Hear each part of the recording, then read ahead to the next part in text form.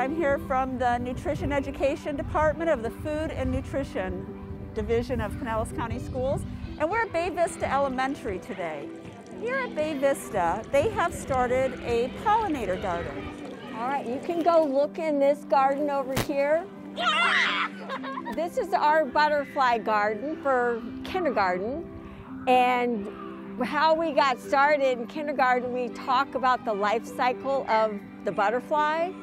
And so we would always have milkweed left over from that, so we planted it, and the children loved it.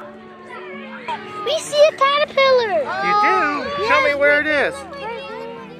And a lot of times they'll notice butterfly or caterpillars in here before I do. So, and that's just such an important part of science, to learn how to observe things and enjoy it. I see one! There's one. That's the orange one, and it's going to turn into a butterfly that's chrysalis. So we're using all Florida natives here at this site. It's really important for the children. Our entire program is based on a garden to cafeteria philosophy. However, it's important for the students to understand how do we grow our food? Pollinators equal food, equal life. So this is a great example for these students to understand how plants grow. So whereas we have some plants are for caterpillars, and then we have the flowers, which are good for the butterflies and the bees, which are, our pollinators. It says butterfly garden. Well, I like for them to learn, of course, the life cycle of the butterfly, which they do. And then, but I also want them to learn you have to have butterfly food. If you want people to protect the environment, you have to get them to love nature first. And so when the children do this, they love it.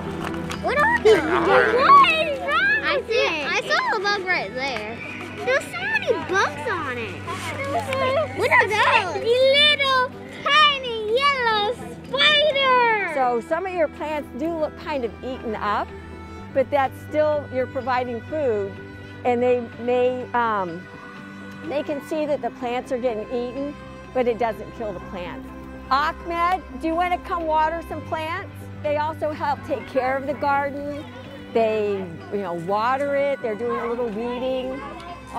We plan to expand our garden and put a walkway here, like a path for the children, and then it's going to come around here. We'll expand the butterfly garden a little bit, but then we're also going to plant some trees, like an avocado tree, and the children can see that you do need to have the pollinators for other things, like for different kinds of like vegetables and fruits and things like that. So those will be over in this area. So it's really making nice use of a space for the kids.